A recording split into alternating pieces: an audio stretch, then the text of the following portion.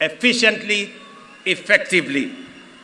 I call upon the Office of the Director of Public Prosecution, the offices of the DCI, and the offices of the IG to work with the judiciary so that the corrupt can be firmly, decisively dealt with in the Republic of Kenya, and the citizens of the Republic can get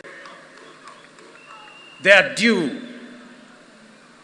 in the expenditure of public resources.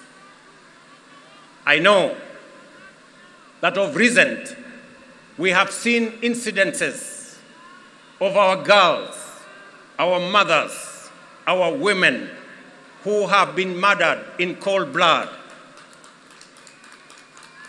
And let me say this, that the DCI and all the investigative authorities in the Republic of Kenya must stand up to these criminals, and we must deal decisively and firmly. And I want to ask us as a society to be careful with strangers, to be careful with people who lure our girls, our women into situations that compromise their security. But we must be on the lookout, all of us as a nation. This is yet another moment. This is yet another beginning. And I am confident that we are going to take Kenya to the next level. Professor Kindiki, as you and all know, there is much to be done to fulfill our commitments and set our nation on the path to prosperity. I expect you to embark on your duties with dispatch and zeal. I wish you success as you begin your service in the high office you have assumed today. May God bless you. May God bless your family. And may God bless our great republic, the nation of Kenya. Asanteni sana, Mungu awabariki, na tutasonga mbele pamoja. Asanteni. Naomba sote sasa tusimame wima kama ishara ya uzalendo wetu. Tumalizie kwa wimbo wa taifa. Wimbo wa taifa.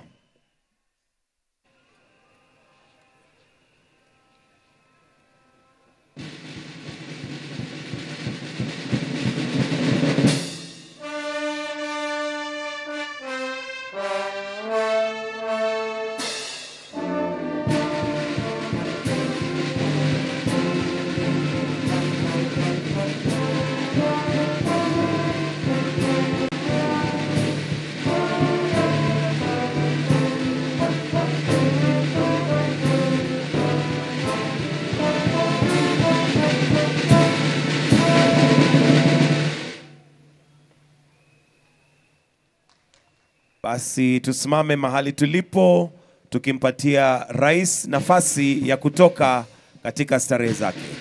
Asanteni sana.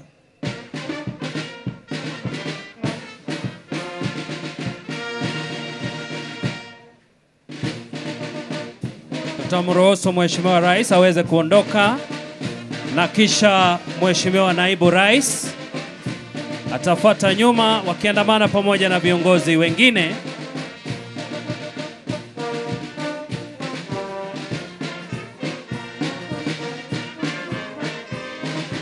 Waruhusu kwanza viongozi wetu waweze kuondoka. Ambassadors, please kindly follow behind the leaders. All our vehicles are on our right. All ambassadors present, kindly find your way on our right. That is where your vehicles are parked. As we allow His Excellency and His entourage to leave, let's also allow ambassadors to follow. All our vehicles are parked on our far right.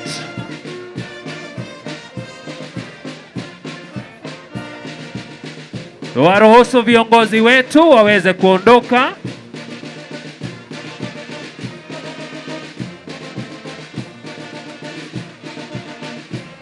Alafu kisha wananchi tutapitia mlango wetu wa pale mbele opposite County Assembly.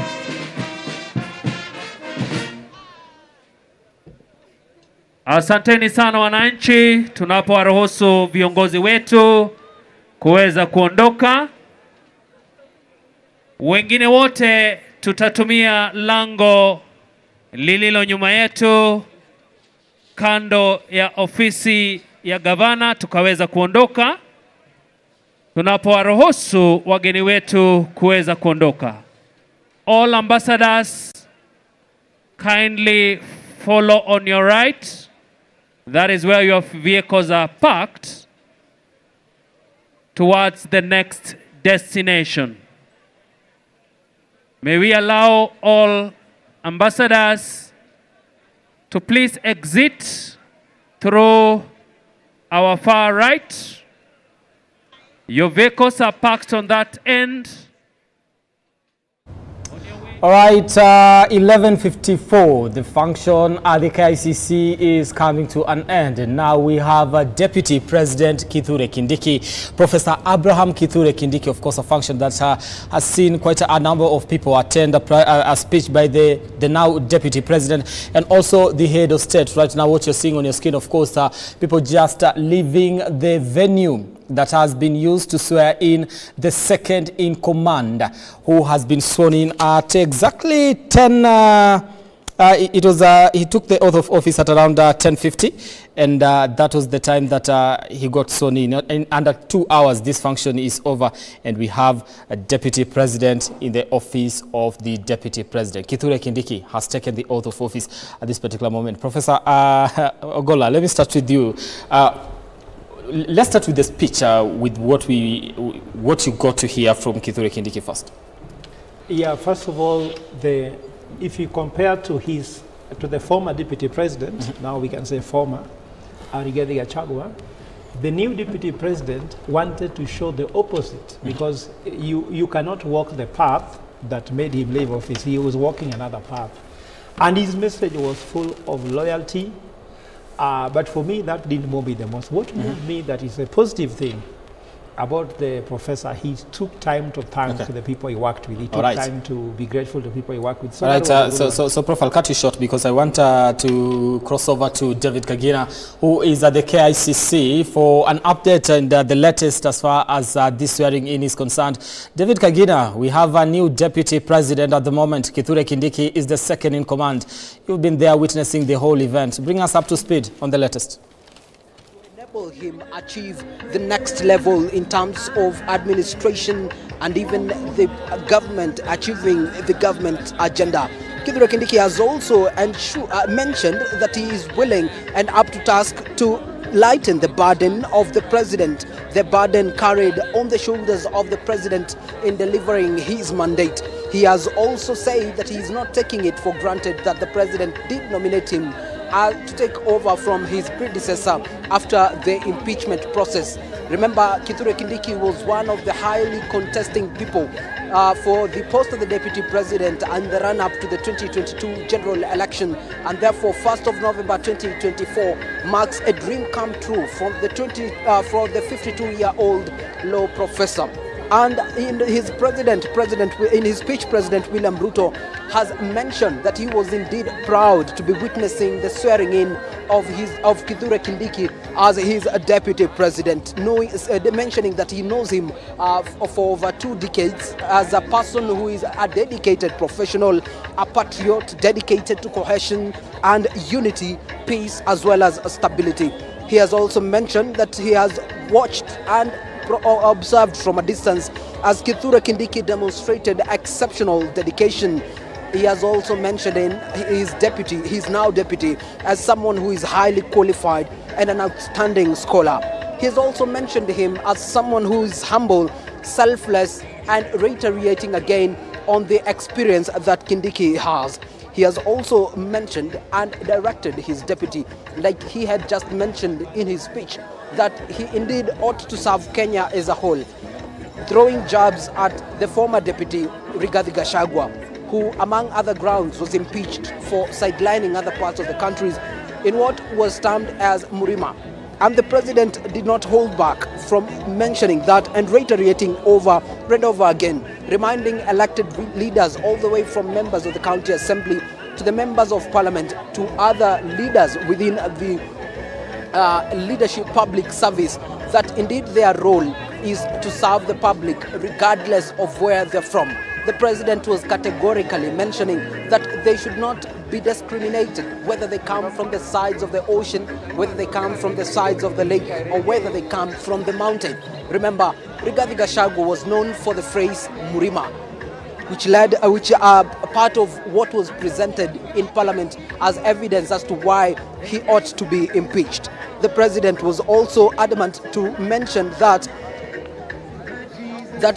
he should, leaders who take on the elective post and also public service, as well as to his deputy Kithure Kindiki, that he is confident that Kithure Kindiki will deliver what he says he has been missing for the last 2 years. The president appeared to be complaining that for the past 2 years he was left to be the solo voice championing for the rights, and not just rights, but also the agenda of his government. And now he says what he has been missing for the 2 years, he is confident that Kithure Kindiki, who he has mentioned also as an eloquent man, will be able to speak into and ensure that they have an extra voice speaking on what the government ought to deliver. Remember, the president has also highlighted the issues of people, the cases of loss of lives that we've been witnessing recently in the country, calling on the DCI to take action and ensure that those culpable are brought to book. The conversations on the course of politics after this day's event will continue to unfold over time, and even as we continue to seek the reactions from the public and the leaders who are present in here.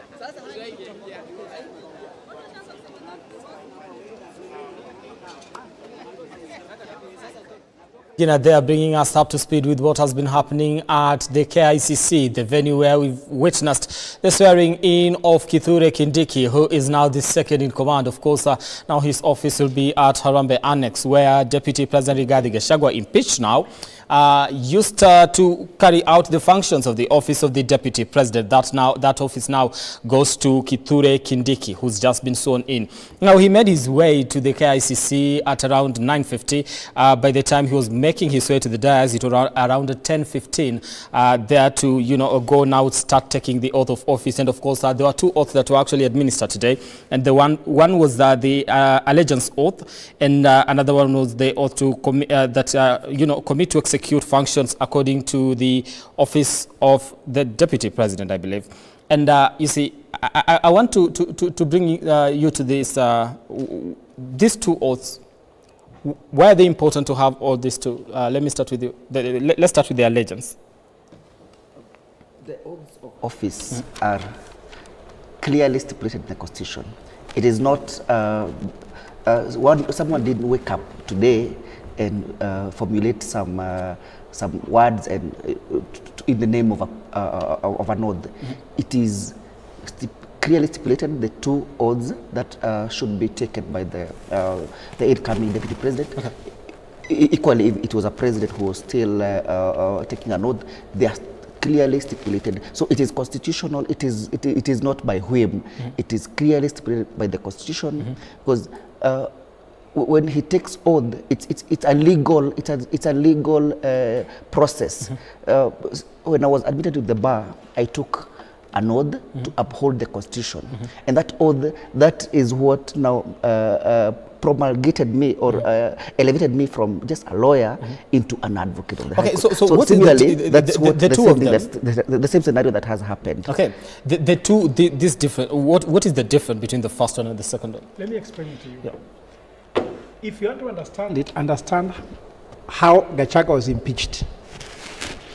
He was giving allegiance to Murima, yet he was supposed to give the allegiance to the Constitution and people of Kenya. Yes. So the allegiance is about to whose interest do you work?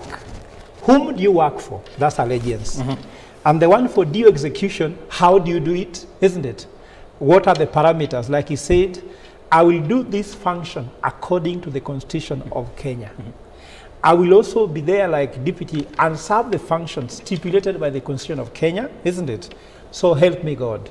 So you see that the second one is how, that's why help me God is mentioned on the second, due execution of office. Okay. The first one is allegiance. So these two things were also in Gachaga's impeachment. One, he was not serving his function as deputy president, that was accused. Another one was that his allegiance was to part of the nation, not to the whole country. And that's why separation of these things are very important. And if you look at all traditions, the same thing, like even if you're doing an author wedding, you also give allegiance to your wife. But also, marriage is a institutional thing, so also you must act according to the Bible if you are a Christian, but also if you're a Muslim, also you have to do it according to Quran. If you're a Buddhist, the same way. All right, okay, now... Now, just let me add. You know, the Constitution says that you should pledge your allegiance to the Constitution. After that, you take another oath of office. But it doesn't give the wordings. It says, Parliament shall now enact a law that will support this. It's actually in Article 141 in the assumption of office. That Parliament